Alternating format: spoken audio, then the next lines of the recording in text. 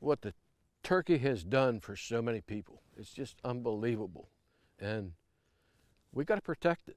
I mean, just it's like the trapping, the teaching people the sport, and to really, really take care of it, appreciate it, and it just teaches kids. That's my grandkids.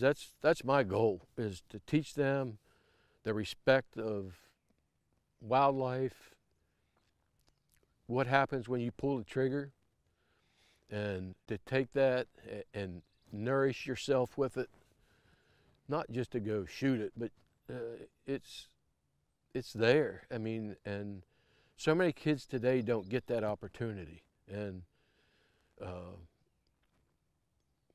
I mean, like teaching my kids. I mean, my daughters have she shot deer, and my son, he still hunts. JD and Tessa, and my wife used to hunt, but raising kids, you know how that is.